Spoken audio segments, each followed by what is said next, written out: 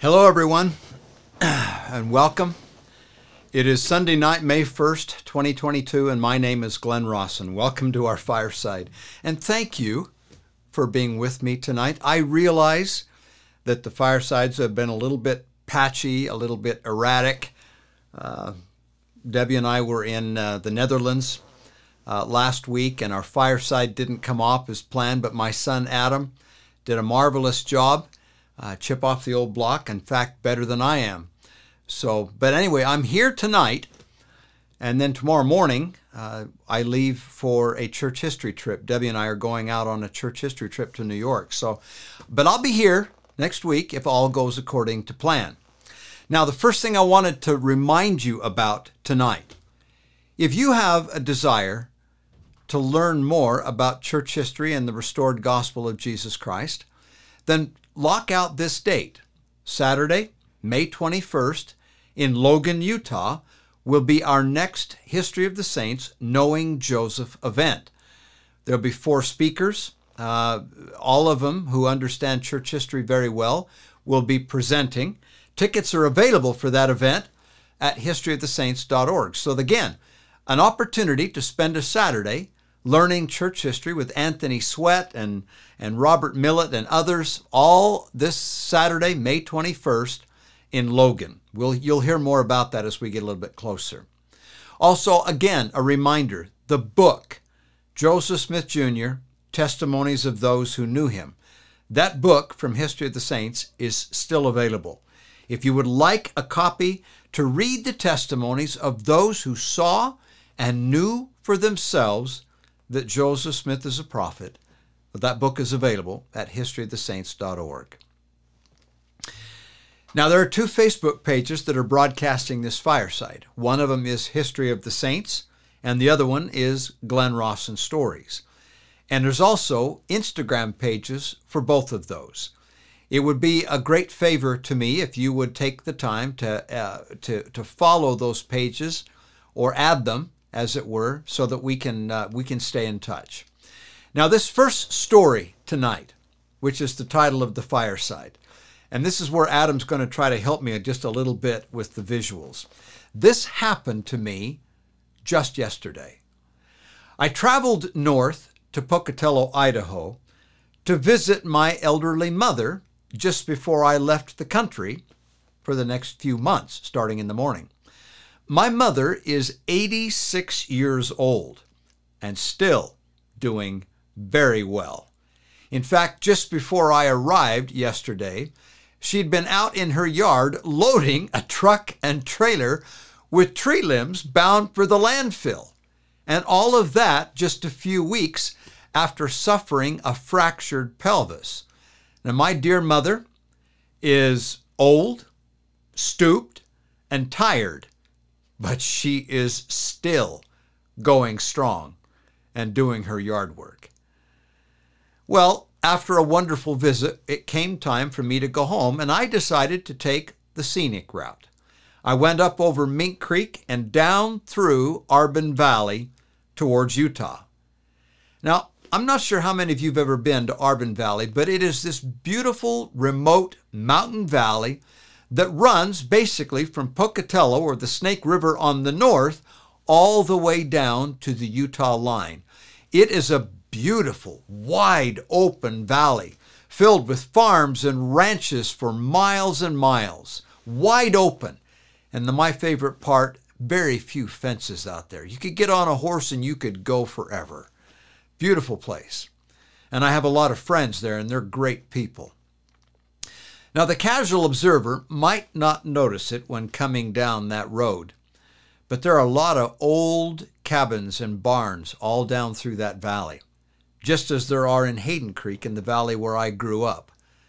Now, call me crazy, but I love these old cabins.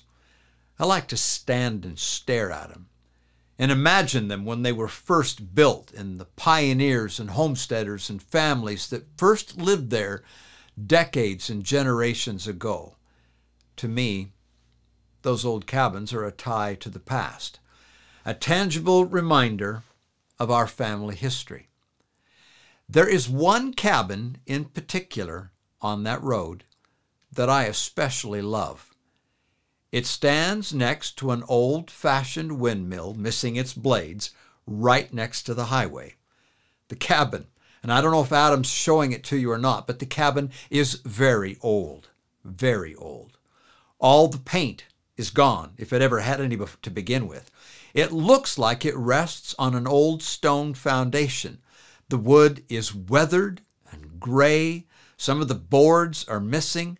But what makes this old piece of history so unique is that it is leaning. I mean, really leaning. In fact, the one end is leaning so far that you would look at it and wonder how it remains upright. An old cow comes along and sneezes. It looks like it'd fall right down, but it's been there just like that for years. The point is, it's still standing. Are there not many times in our lives, you and me, when we feel old, worn down, and tired? Sometimes we're like that old cabin, weathered by life's storms, worn down and leaning. But just as that old cabin standing next to the road caused me to stop and admire, so too will the inhabitants of heaven and earth marvel and admire you if you stay on your feet. Notwithstanding you're tired, worn, and leaning and stooped, stay on your feet and endure to the end in righteousness on the covenant path, and all the world and heaven and earth will marvel and admire you too. I saw structures all over that valley that have collapsed into the dust, into a rotting heap. I saw them and reverenced them for what they once were. But this old cabin stubbornly refuses to give up and fall. May it be so with you and me to the very end, until he calls us home. Next story. Now this comes out of your Sunday school lesson. You probably covered it today, so this is probably old hat, but it's something that I observed. Remember when you were a kid and you first played with a magnifying glass? I wanted to bring one tonight to use as an object lesson, but I couldn't find it.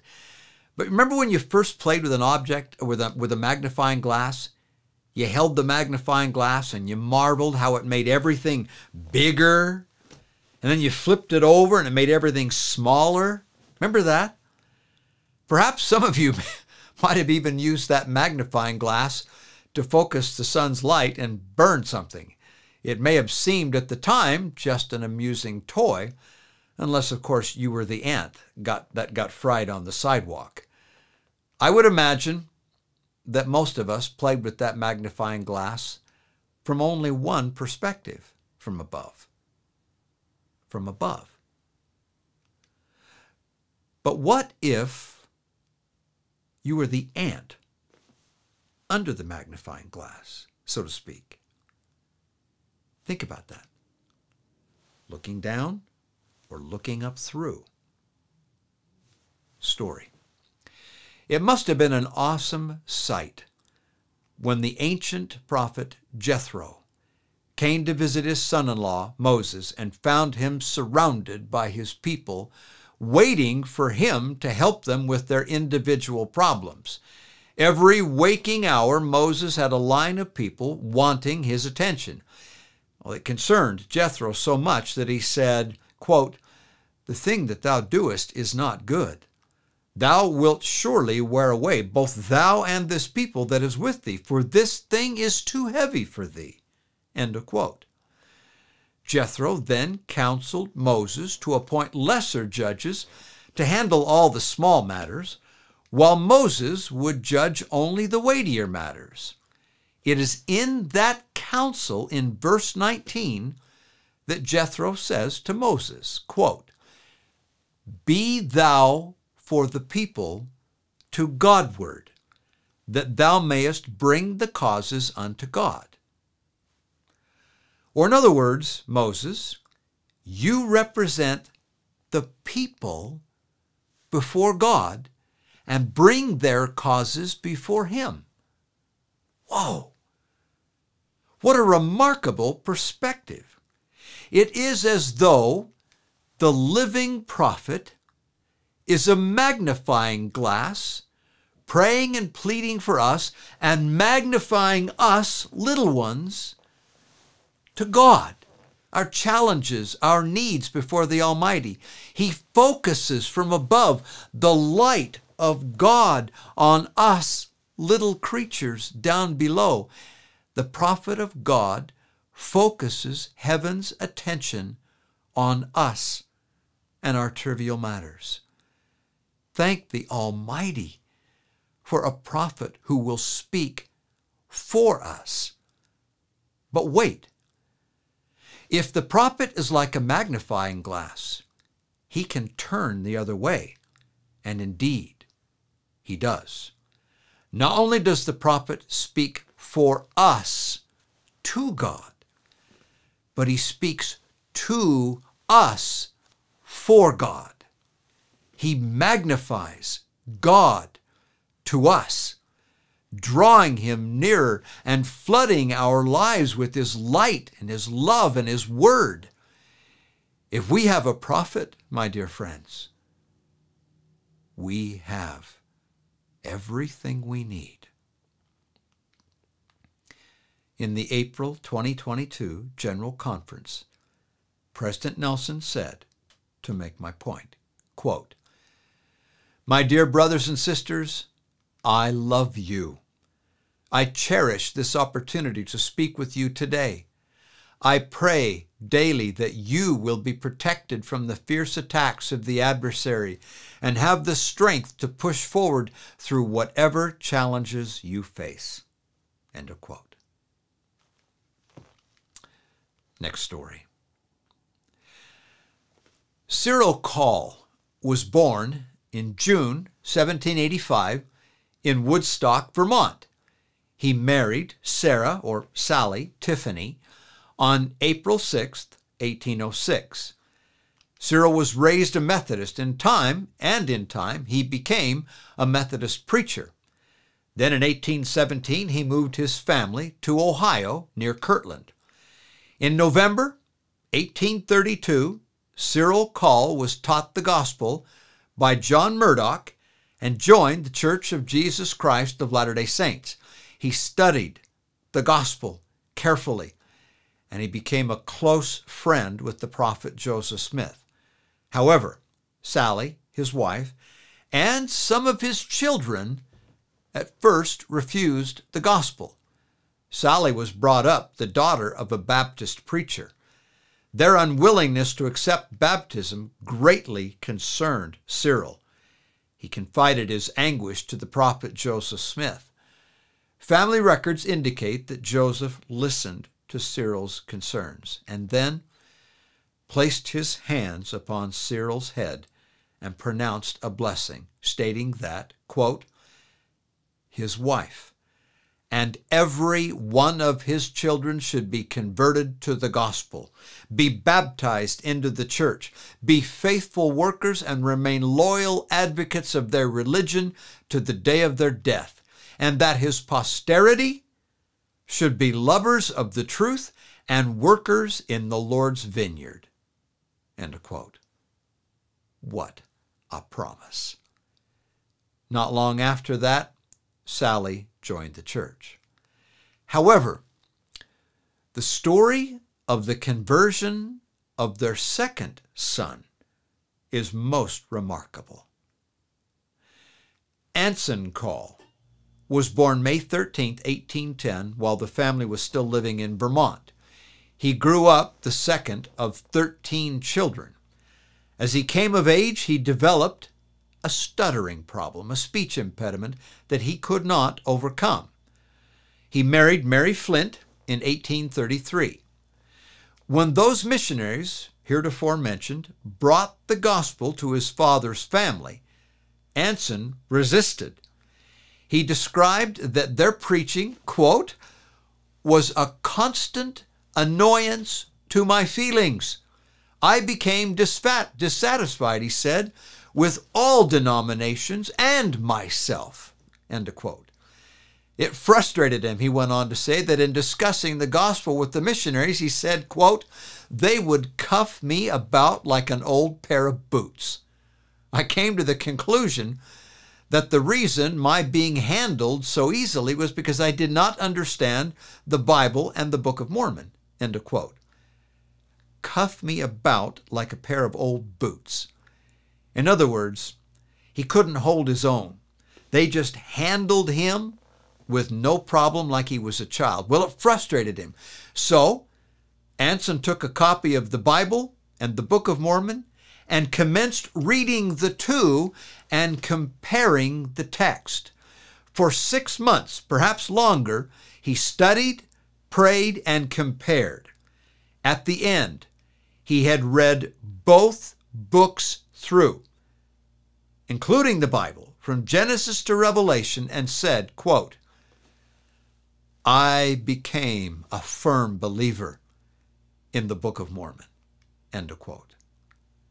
Only Anson's wife knew the intense struggle of his soul.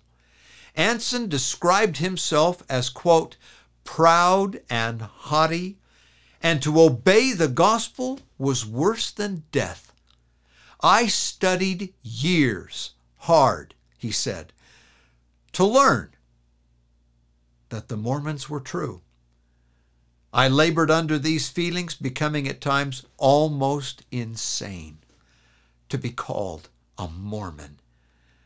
I thought it was more than I could endure to be called a Mormon. I lamented that my lot was cast in this dispensation. My dreams and meditations and my thoughts made me most miserable. End of quote. Can you see the quandary? A man whose head is fighting with his heart, a man who cannot bow the knee and accept that the Latter-day Saints are the Lord's true church. He fought back and forth until finally, with a heart broken and a haughty spirit worn to nothing and contrite, Anson said, quote, I at last covenanted before the Lord that if he would give me confidence to face the world in Mormonism, I would be baptized for the remission of my sins. That's a remarkable bowing of the knee.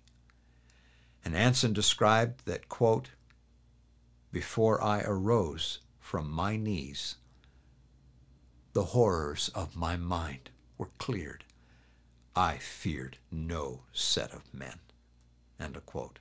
And from that point forward to the end of his days, Anson Call proved himself a fearless and faithful man of God, willing to lay down his life for the restored gospel. And then, in his autobiography, he adds the following, almost as a postscript to his remarkable conversion. He said, after I joined the church, I was administered to for my stammering speech, from which I was relieved. End of quote. And thus, the power of a prophet's promise and a father's faith.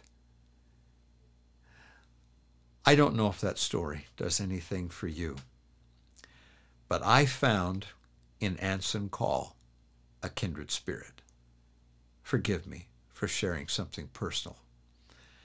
But as I grew up, I was surrounded by those who hated members of the Church of Jesus Christ of Latter-day Saints. And they spared no pains in telling me just how awful, evil, wicked, and morally bankrupt and dishonest members of the church were. It's how I was raised. And then I went off to college, and some of my dearest, closest friends were members of the church. And suddenly I was caught, because these weren't at all the kind of people that I was told they were. These were good, honest, decent people. They became my closest, dearest friends. And in time, they introduced me to the gospel. And what I don't know that they ever knew was I had the same struggle as Anson Call. I can't be a member of the church. It is the most galling and appalling thing on earth to me. What would I say to my family? How would I face my dad if I became one of them? Moreover, to be religious was the most sissy thing for this young cowboy. To become religious, to talk about God and Jesus and faith, I couldn't speak it because it was so against my nature. And so, the Lord had, as it were, He had to pound me down to the dirt before I was finally willing to be baptized. And even at that, it took a long time before I experienced the conversion of an Anson Call. But here I am. The Lord is kind. And I will always be grateful for His abundant and tender mercy to come after, such a knothead as I was. Let's take a break for just a moment. Would you permit me, just for a moment? I haven't done this for a while.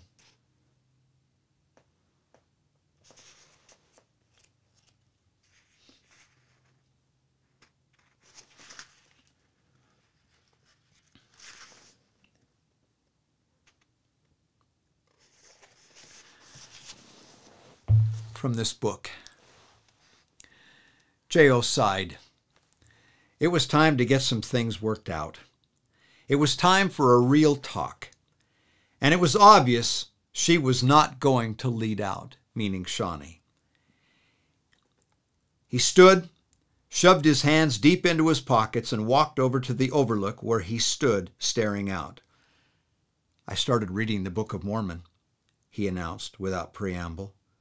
When? Was the obvious surprise in her voice. 2 nights ago, J.O. said, in the middle of Nevada. Why? He turned around to face her again. She sat on the bench, looking up at him. The collar of her jacket was turned up against the increasing evening chill. Her legs were drawn up under her chin for warmth. The lowering sun cast the eminence of Scout Mountain behind her in a sharp contrast of light and shadow. The setting only made her look more beautiful to him, but it struck him how vulnerable she was at that moment. He sighed again and moved over to sit by her. It's hard to explain, but I think I'm going to quit driving. A look of shock registered on her face. Quit driving? Why? It's not fun anymore, J.O. said. I used to love being on the road and going to new places. There was never a dull moment. I loved the scenery and the trucks and the thrill of the open road. It was freedom. So what happened to change all that? She said. He wanted to just blurt out, "You!" But there was too many ways to misread such a message. Well, let's just say some things have changed in my life that make me not want to be out there anymore. Like what? She pressed. He sighed with resignation. You? She started to say something, but he blurted it out. Let me finish.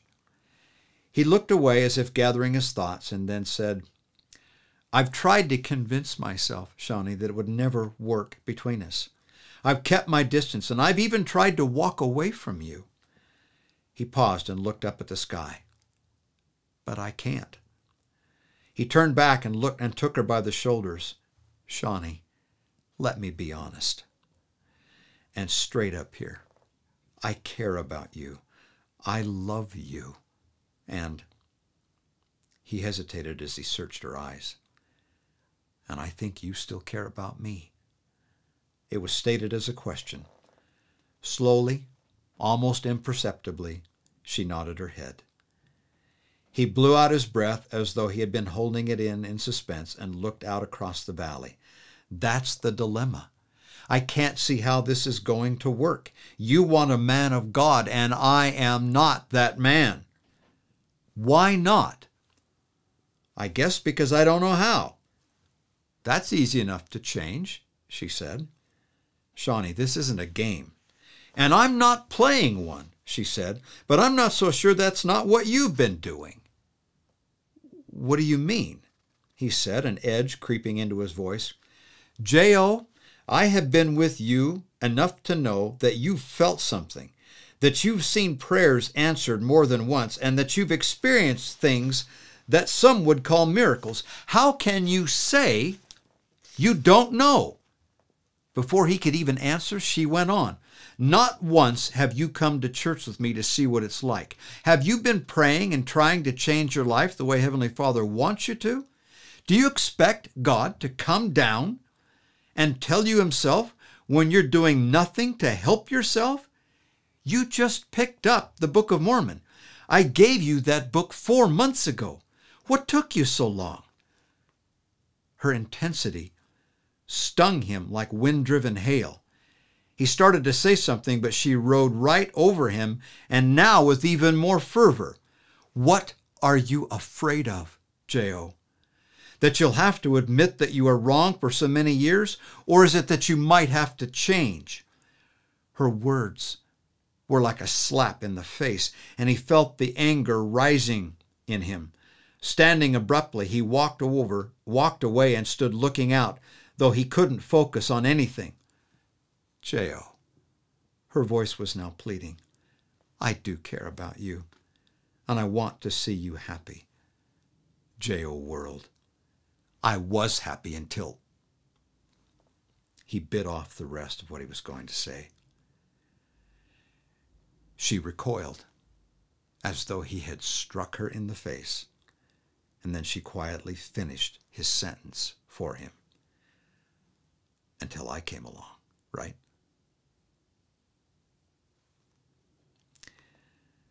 He turned back to the forested valley before him and said nothing. Shawnee sighed. As she spoke, he could hear the pain and restrained emotion in her voice. I guess you're right. This isn't going to work, and all I'm doing is putting us both through grief. I'm sorry. She stood and began walking up the trail toward the Jeep. Can I please go home now? Tempering Steel. Available at historyofthesaints.org or at glenrawsonstories.com. One more thing, my friends. I haven't said it for a while, but all those of you that have loved these stories on Sunday night, please be sure to share them. Yeah, they're copyrighted, but I don't care. I hope you spread these stories all over the world. They're true. I assure you, to the best of my ability and the sources I have, those stories are true. And I would invite you, if you would like to receive these stories every week, to go to glenrawsonstories.com and sign up for the free weekly email, and you'll not only get the printed copy of the story, but you'll get a video-produced movie of each story. Please sign up and share them with your friends. And also, these 2 books are still available at glenrawsonstories.com. The revised version of the Old Testament stories that supplement your reading this year, and the stories of the hymns. If you want to know more about the stories of the hymns, the background behind them, this is a great book. All right, moving on. You doing okay? May I just tell you one more time how grateful I am that you take the time to be here with me. This means a lot to me. Not too long ago, in fact, just a few weeks ago, just as spring was beginning, I went outside here in our house, out into my backyard. I went out to do something. I was working on something, and I started in on the project, and then I noticed something. Something caught my attention. there was this humming sound coming from all around me, but up over my head. I stopped. I listened. Yeah, it was really loud. It seemed like the whole air up above me was humming, like the sound of electricity, except different, like a buzzing. It was as though the globe willow trees over my head were alive with some kind of energy. Now, we have more than 100 trees on our property, all just beginning right now to leaf out in preparation for spring and summer. Well, this buzzing over my head caught my attention, so I walked through the trees, and it was awesome. The trees were alive, humming like electricity running through them. Something was going on up there, but what was it? Can you just picture that? I stand there staring up into these huge trees, and I couldn't see a thing. There was nothing there, but yet I could hear it. It had to be some kind of insects, but I couldn't see them. And these trees are really tall. I kept staring, squinting, and then I saw it. It looked like a bee flying from one bud to another. If that's what it was, there had to have been hundreds or thousands of those bees buzzing over my head and pollinating, spreading grains of pollen everywhere, and I couldn't see any of it. I could hear it. Day after day, this went on. Something wonderful in the grand design of the Almighty's world was happening right over my head, and I couldn't see it. But I knew it was big. I could hear it. And so it is. In our time, my dear friends, the Almighty is performing a marvelous work and a wonder in preparing this world for His glorious second coming. The scattered remnants of Jacob's family are being gathered one at a time. It is a huge and vastly important work requiring the efforts of millions on both sides of the veil. And it too is running against the clock. Do we recognize what's happening in this world? Do we sense it? And more importantly, are you a part of it? I hope you are. Because one of these days, our eyes will be opened and we will see what was happening around us. And if we were a part of it, how blessed upon the mountains will be the feet of those who bore tidings of good news. If you were not a part of it, yours will be a life and an eternity of regret. Next story. I just came back from Amsterdam.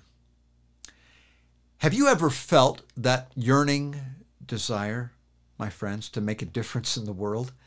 That desire to change the world for good, perhaps even to live on after you die. If you have, let me tell you a story about how that desire was fulfilled for one unlikely young woman. Her name was Anne. And when she was 13 years old, Anne went with her father to the store where she picked out a red-checked diary, or an autograph book as it was called, as a birthday present. She took it home, turned it into a journal, and began writing immediately. She even named the diary Kitty and said in it, quote, "I hope you will be a great source of comfort and support," end of quote. And then just 3 weeks after her birthday, Anne and her family were forced into hiding, where they would remain in silent terror for the next 571 days.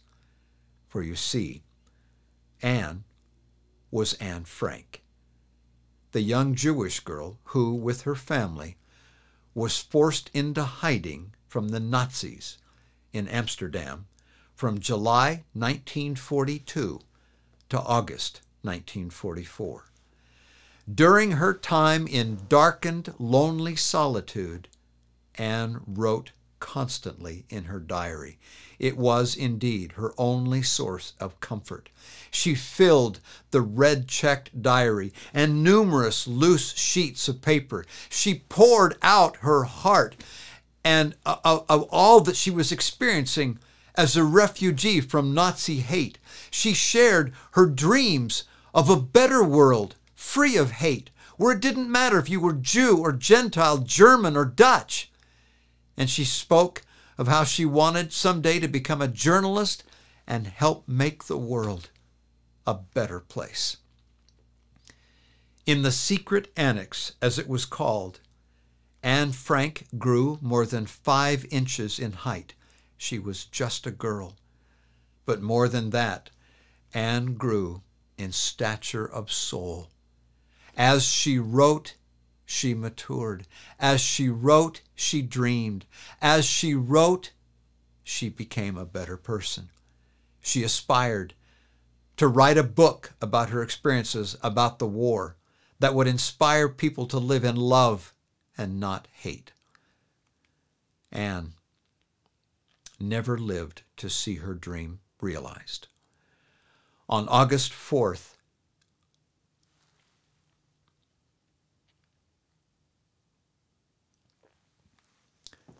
1944, their secret hiding place was betrayed, and the Frank family, along with all the others in the annex, were led away to Nazi concentration camps, where all of them, except Anne's father, Otto Frank, died in the worst ways imaginable. Anne and her sister, Margot, died at Bergen-Belsen camp in February 1945. No one knows exactly the date of Anne and Margot's death, nor exactly where they are buried. It would seem that Anne's dream faded into darkness and oblivion. But the Almighty had a greater plan. As they were forced out of the secret annex at gunpoint, Anne's diary and writings were dumped on the floor and walked over. They were later picked up by Miep Gies, one of the women who had helped the family hide, and the letters were saved and later given to Anne's father, Otto, after it was learned that Anne would not be coming back. Otto read his daughter's diary in profound amazement at the depth of her thoughts and feelings. He read of her passion to publish her writings as a book, to tell the real story of World War II, and decided to honor the dying wish of his daughter. 3,000 copies of the secret annex were released June 25th, 1945. It started slow, but was soon translated into German, French, English, and more. 70 years later, the diary had been translated into as many as 70 languages, and more than 30 million copies have been published. The desire of a beautiful, intelligent teenage girl to make the world a better place has been profoundly realized in a most unusual way. Out of the dust, Anne Frank has been allowed to speak to all the world by the grace of God.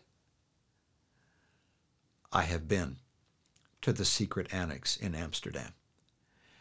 It remains one of the most sobering places I have ever visited on this earth. It will remain with me for the rest of my days. Anne taught me the deadly scourge of bigotry and hate and idealism run amok. She showed all of us that we too can change the world and make it a better place. wherever you are, thank you, Anne Frank. I hope someday to meet you. Last story. The Apostle John made a statement in the book of Revelation, quote, "Worthy is the Lamb that was slain."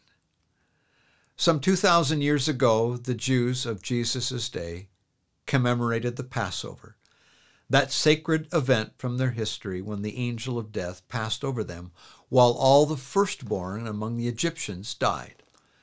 On Thursday, sometime in the late afternoon, Peter and John, at the Savior's command, took a lamb, and under the direction of the priests in the holy temple, they killed it and spilled its blood. They then prepared the Passover for Jesus and the rest of the 12.